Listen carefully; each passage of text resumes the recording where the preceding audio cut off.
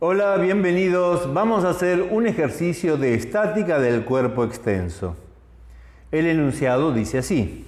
Un cuerpo de 90,8 kilogramos fuerza de peso está fijo al extremo superior de un poste articulado en el piso que forma un ángulo de 60 grados con la horizontal.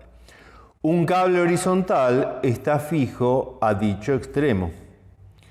Calcular la tensión del cable despreciando el peso del poste.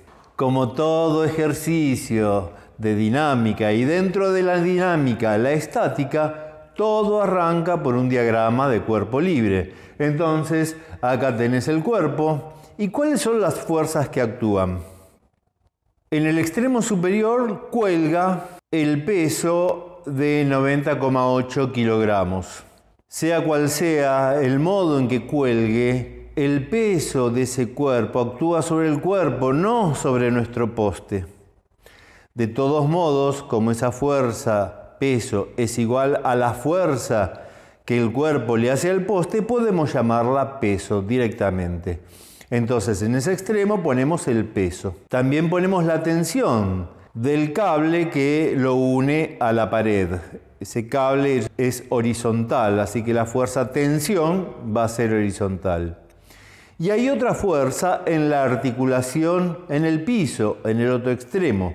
No sabemos para dónde apunta esa fuerza, pero desde ya la podemos reemplazar por dos componentes, una horizontal y una vertical. Esas son las únicas fuerzas que actúan. Son tres. Pero una de ellas, la reacción en la articulación, ya la reemplacé por sus componentes. En los ejercicios de cuerpo extenso no solamente hay que asegurar que el cuerpo esté en equilibrio en cuanto a su desplazamiento, a su aceleración, también hay que garantizar que el cuerpo no esté rotando. Entonces vamos a tener tres ecuaciones. Una es la sumatoria de fuerzas igual a 0, segunda ley de Newton, en la dirección X. La otra es sumatoria de fuerzas igual a 0 en la dirección Y. Y la tercera es sumatoria de todos los momentos igual a 0.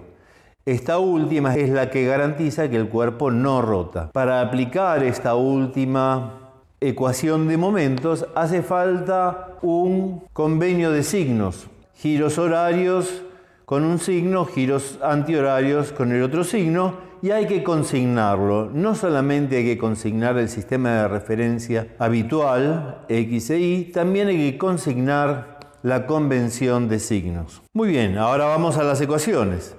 En el eje X que tenemos solo dos fuerzas, la tensión y la reacción en X. La suma de esas dos fuerzas vale 0, de donde la reacción en X es igual a la tensión.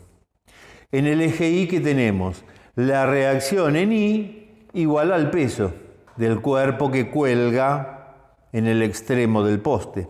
Y la sumatoria de momentos que dirá, hay que elegir un punto como centro de rotaciones. El más práctico en este caso es el punto A, justo en la articulación. Así, los momentos de la reacción de vínculo en la articulación va a valer 0. Porque esa fuerza, su recta de acción, pasa por el centro de rotación. Las otras dos no, ni la tensión ni el peso. Entonces tendremos momento de la tensión más momento del peso igual a 0.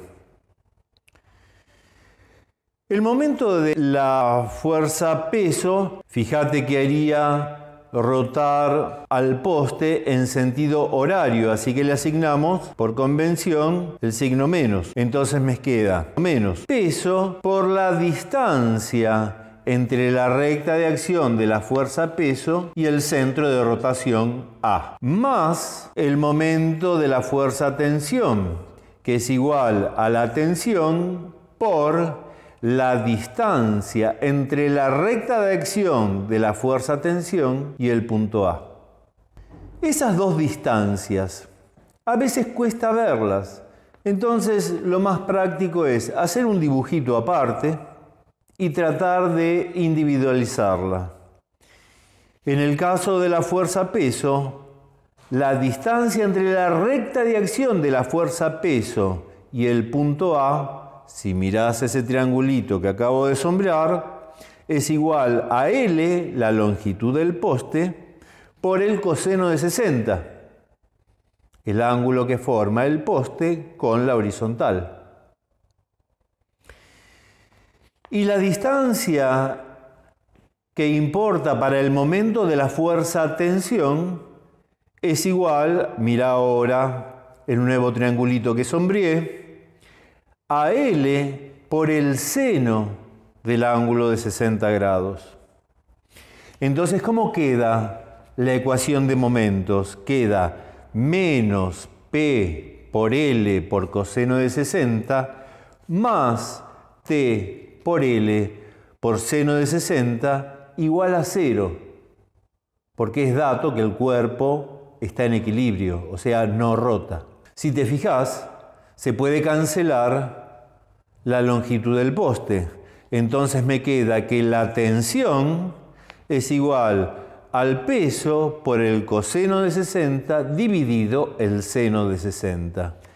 De ahí resta calcular y la tensión resulta valer 52,42 kilogramos fuerza.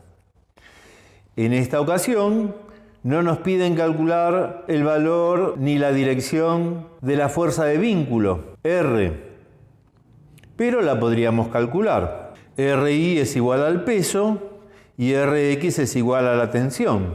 Luego R es igual al peso al cuadrado más la tensión al cuadrado y lo que obtenemos de eso hacemos la raíz.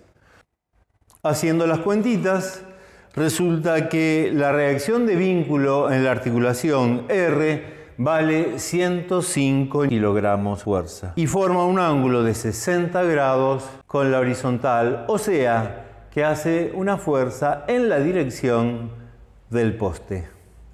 Bueno, como estos datos no los pide el enunciado, no los recuadramos y así termina este ejercicio sencillito, básico de estática del cuerpo extenso. Te agradezco la atención y me despido hasta el ejercicio que viene.